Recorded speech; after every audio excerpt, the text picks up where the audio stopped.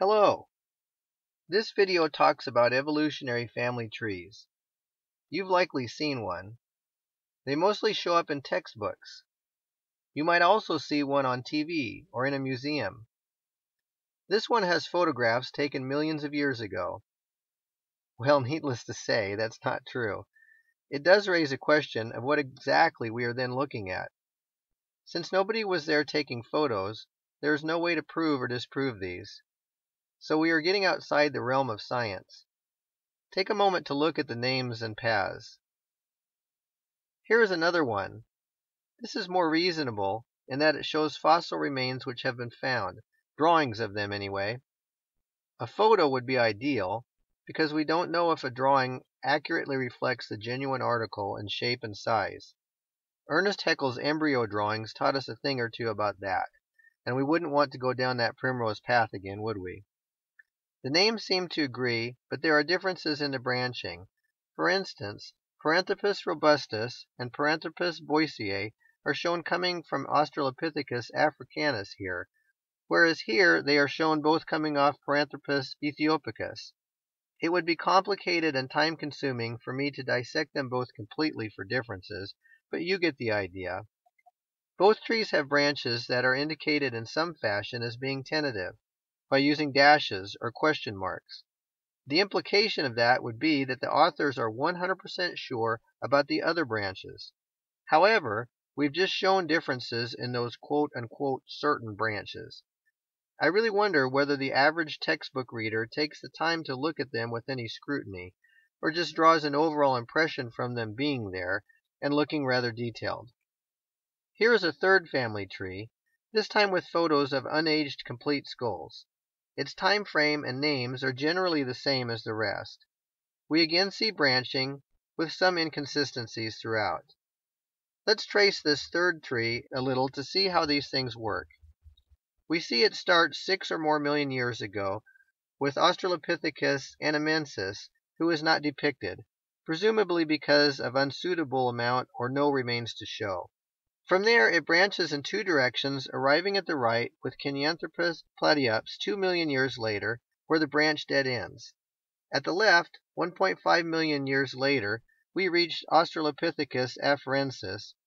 From there we branch in three directions to Australopithecus africanus, another dead end, Australopithecus garhi, and Paranthropus ethiopicus, all at about 3 million years ago. Paranthropus ethiopicus branches to Paranthropus robustus and Paranthropus boisei, which both dead end 1 million years later. Australopithecus garhi transitions through Homo habilis to Homo ergaster, also about 1 million years later. Homo ergaster branches in three directions, two of which are dead ends. Homo floresiensis 2 million years later, and Homo erectus 1 million years later. The third direction leads to Homo heidelbergensis 1.5 million years later, or 0.5 million years ago. Homo heidelbergensis branches in two directions, to Homo neanderthalensis, which died out recently, relatively speaking, and to Homo sapiens, which continues to present. You will have noted along the way the gradual progression from protruding brow to flat brow, brain cavity enlarging and shifting from behind to above the face, the gradual recession from a large and protruding jawbone, and so forth. There are variations in these characteristics between the branches of the tree. Indeed, branches are differentiated from one another by the fact that some are characterized by especially protruding frontal face, large jawbone, large browed protrusion, etc. I must admit this evolutionary family tree makes pretty compelling persuasion for believing in the theory of evolution due to its level of detail and specificity. There is an air of professionalism to its layout, and it asserts a high degree of certainty. Would you not agree? At the same time, I can tell you that what it purports to show is an utter misrepresentation of the truth. It is, in fact, a complete sham. I can tell you this because I am the one who made it. All of these images shown are of present-day living things, commercially available plastic replicas purchasable for use in classrooms. It was easy to substitute them into the layout of an evolutionary family tree because they look just the same. In fact, The face value conclusion is that they look the same because they are the same.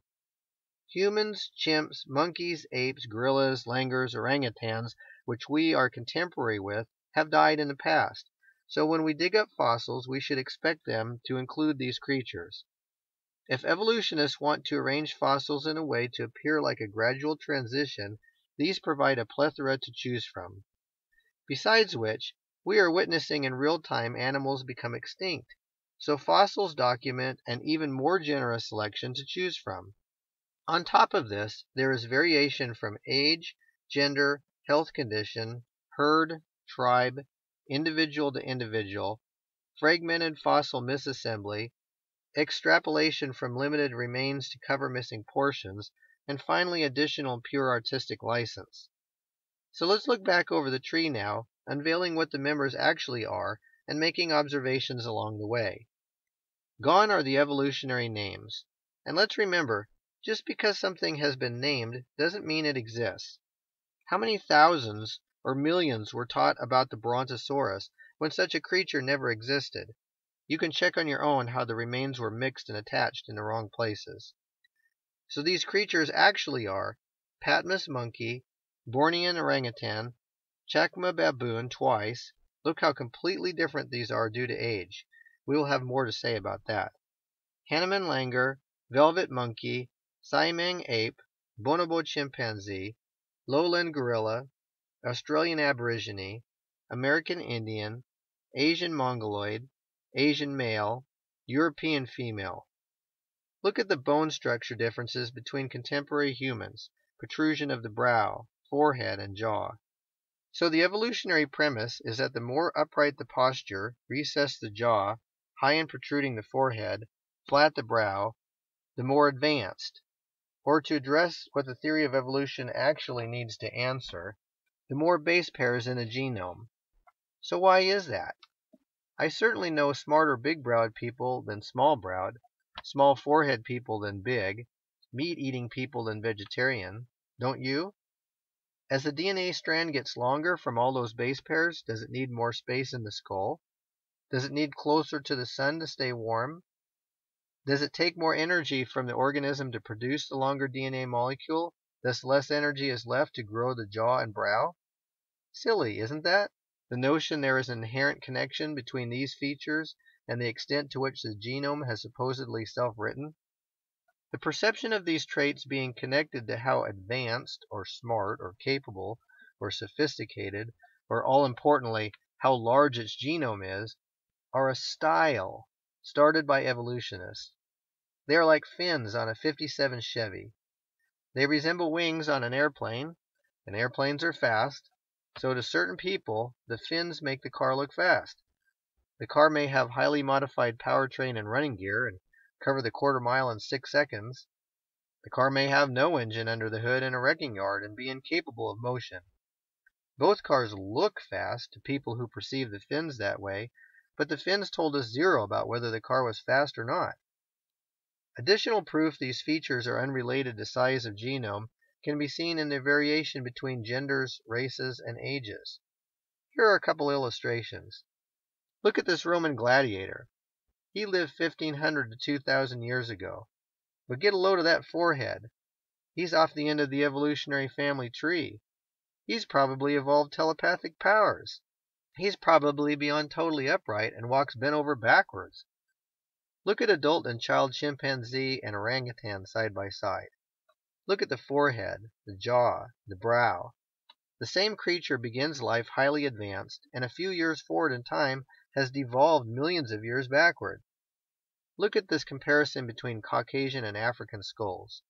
There is no connection between jaw or forehead and intelligence or advancement. The evolutionary claim in this regard is patently racist. There's nothing else we can say. Let's look at this in accordance with the fundamentals of the scientific method. The scientific method deals with independent, dependent, and control variables. The evolutionary subtheory here is that the independent variable of genome size correlates to dependent variables of jaw, brow, and forehead morphology. You've just realized that these variables of age, gender, health condition, herd, tribe, and individual to individual are known to correlate to jaw, brow, and forehead morphology. Therefore, these are control variables which must be held the same for any attempt to prove the stated evolutionary theory. Are they? When we hear evolutionary family tree, which one are we being shown? The 5-year-old, female, dwarfism, top 10 percentile? Have you ever seen an evolutionary family tree label like that? No. Then it is useless for claiming that millions of years caused a gradual progression between these organisms. Is it even possible to make such a scientific family tree to control these variables? No.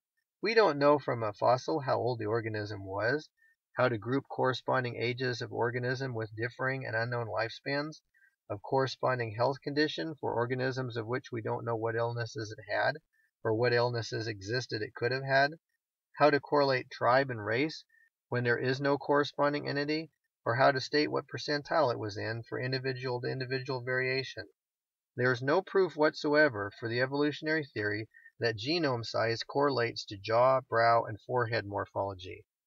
But I don't even want to leave it at that. When you look at fangs, opposed toes, knuckle walking hip orientation, locking knees, arms overhead shoulder joints, curved fingers, you have so many overlooked differences between these simian animals and man, and no evidence one gradually changed into the other. However, the difference between simian animals and man is not just physiological.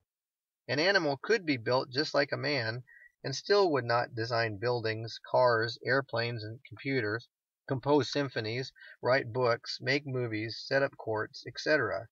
Because animals are not made in the image and likeness of God, but man is. We see this in the world we live in. The difference between man and animals is not just physical, it is spiritual. In addition to all the ways I've pointed out, one can fabricate a smooth transition between creatures which have always been separate. A further one has to do with how broken skull remains are put together when all the pieces on hand do belong to the same organism. Evolutionists make much of brain cavity volume, which I've shown is irrelevant anyway. But if one wants to cause this volume to gradually increase when it actually doesn't, there are certainly ways to do that. If we have just a few surviving fragments, we can easily get the volume we want out of them, since we make up the balance of the skull which supposedly had been between the fragments. But even when all the fragments are present, volume is still easy to adjust. To illustrate, all these rectangles have the same perimeter, but very different areas. The effect of aspect ratio on volume is even larger than this effect on area, being a cubed or third power effect. We can look at the same effect of aspect ratio on ellipses, and realize the volume can further be manipulated by putting dents in the outside perimeter. If I need a 2%, 5%, 10% adjustment to volume to make a skull fit where I want it to, that is a piece of cake. The adjustment is so small nobody would ever notice. Lastly, consider the artistic resources available today which routinely make things which are not real look as though they were. Think Jurassic Park, Transformers, Star Wars. The list is endless. The technology was quite refined before CGI, and computers have made additional things possible and brought the technique accessible to more people. Realize also that like those in Hollywood whose fare is recognized as fiction, those making these evolutionary trees are making a living doing so.